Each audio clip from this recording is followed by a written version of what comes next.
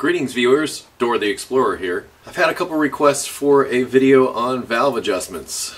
This is a valve adjustment on a Honda. Different manufacturers have different ways of going about this, but this is the basic setup for a Honda. Hondas, for the most part, the engines have a solid valve train, which means that you adjust the valves periodically. Normally only when it's noisy or when there's some kind of issue. It does help the engine run a little bit smoother, get you just that little bit more. But this is more of a fine-tuning thing. It's rarely done as a repair, it's more as a maintenance item. The valves that do not need to be adjusted are hydraulically actuated. Hydraulically actuated valves don't get adjusted by design, so that's just how those go. So we will join our program already in progress. You really want this to be as cold as possible. I'm going to get the valve cover off.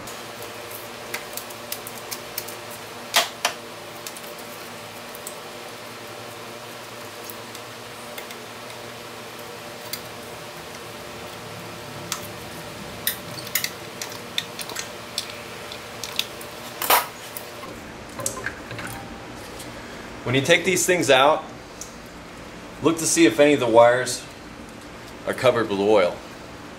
Could be a sign that the gasket down underneath is having an issue. This particular style of valve cover is an updated version, but the older style where there's flat seals underneath, that's the one to watch out for. That's the one that usually has issues with the leaks, but they changed the design to these long tubes that are more like a Toyota, and it doesn't seem to have that issue anymore. I have seen it, and you can get these tubes out with a pipe wrench. You have to unscrew them from the cylinder head and reseal them. There's no gasket, there's just a sealer that you put in, but I have seen them leak on occasion.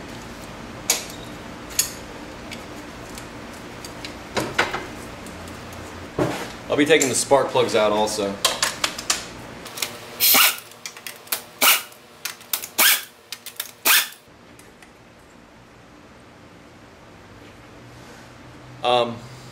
Really don't recommend Champion plugs. In fact, what you'll find, actually this will work. This has your valve lash adjustment on it also. If you need to know what the measurement for the valve clearance is, there it is. Right here it says spark plug type NGK. They give a Nippondenso number too. So NGK or Nippondenso should be in this car. There really shouldn't be anything else.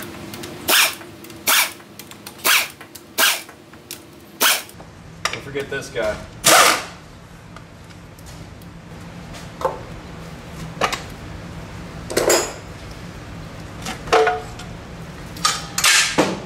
Whoops. This will allow the valve train to cool down. It needs to be stone cold when you adjust the valves. Next step is valve adjustment. I can say that in my experience there's two things that make one of these engines run like nobody's business. A new tight timing belt and a good valve adjustment. Between those two things and cleaning the EGR ports and cleaning out the intake valve like I was doing earlier, this thing should run like nobody's business. It should be smooth, should powerful, everything. It should be a very happy engine. Don't attempt the valve adjustment if you're not comfortable doing it. I'm going to show you how I do it, and I'm going to do it the best way that I know how. But you can destroy valves if you get these too tight. So in other words, if you get the valves too tight, what's going to happen is the exhaust valve in particular is going to hang open too long, and as a result it will overheat. After it gets hot, it starts to crack. If it cracks, a little chip comes out of it, and next thing you know, you're doing a valve job. Want to do that? Probably not. Get it right. Got years of experience behind me here. You maybe not so much, but how are you going to get experience without trying? Well, this is the method that I use if you wish to attempt this. I showed you earlier where the sticker is on Hondas and Acuras on where to find the thickness of the feeler gauge that you'll need. I have these ultra long ones. I've gotten used to using these ultra long ones. You can use thinner ones, shorter ones, and whatever. But on this particular vehicle, I use this 25.4 and 3305 feeler gauges. The bigger one's always the exhaust, and the other one is the intake. If you take a look at the engine, you'll notice the exhaust valves are in the front because that's where the exhaust manifold is, and intake valves are in the back because that's where the intake manifold is. Keep that in mind. Don't get them mixed up. They're both very different. Here's how you do it. Okay, first off, the engine needs to be cold. The valves need to be cold. The best time, the very best time to do this is first thing in the morning when this thing is stone cold. That's when these valves get adjusted. Some other vehicles, the valves get adjusted when the engine is hot. This one, no. This one is a cold valve adjustment. Now you need to be able to turn the engine over. I took the spark plugs out earlier so that I could put a wrench on the power steering pump and turn the engine over. The engine will turn over very easily by using this long wrench and just doing this. Now you've got to get whatever valves you're adjusting on the base circle of the camshaft. That means not on the lobe whatsoever, but on the base circle, which is the back side, exactly opposite of where the cam lobe is. So I'm going to give you a close-up and show you what we're looking for. Alright, now we're down inside the nitty-gritty here. What we're looking for, see the camshaft moving? Right there is the cam lobe.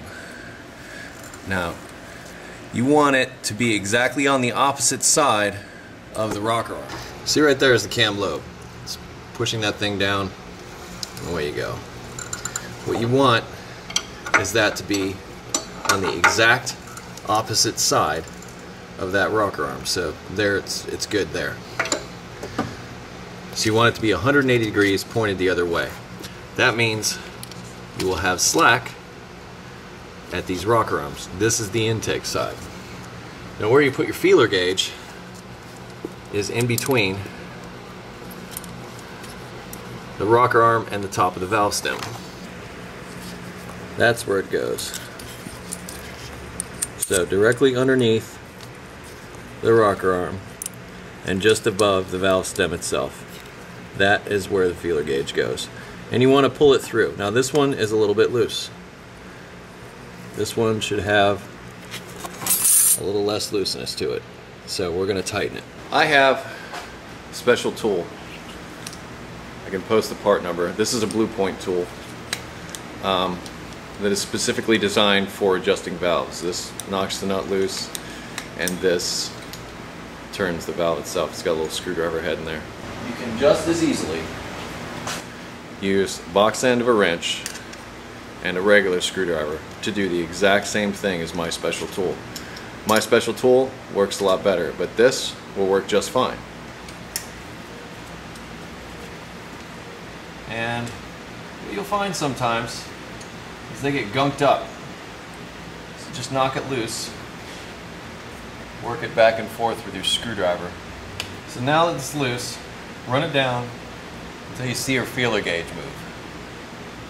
See it moving? So you see it move. And hold it in place. Try to keep it from turning anymore and tighten the lock nut. What I'm looking for is just a little bit of drag. Not a lot, just a little.